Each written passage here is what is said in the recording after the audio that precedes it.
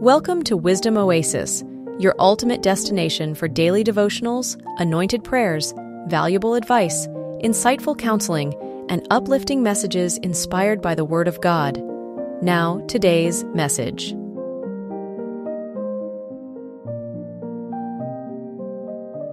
Today's devotion is from Philippians 1 verses 3 to 6.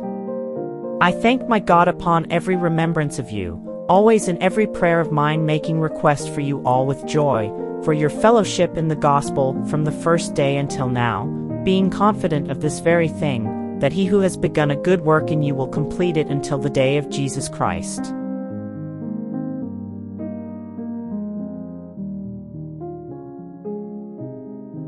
The Apostle Paul's words to the Philippians echo through time with a profound sense of gratitude and confidence. His thankfulness stems not only from the fond memories of the believers in Philippi, but also from their active participation in the gospel. This participation is not merely supportive, it's transformative, deeply rooted in the shared mission of spreading the good news. Paul's confidence in the completion of this good work by God is a central theme in this passage. It reminds us that our spiritual journey isn't solely dependent on our efforts. Instead, it's a divine partnership where God initiates and sustains our growth and mission.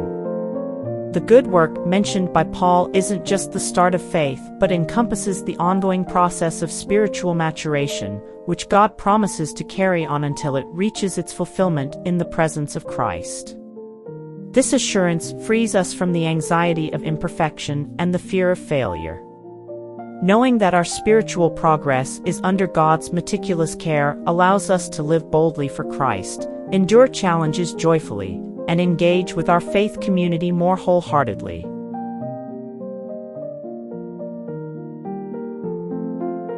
Let us pray.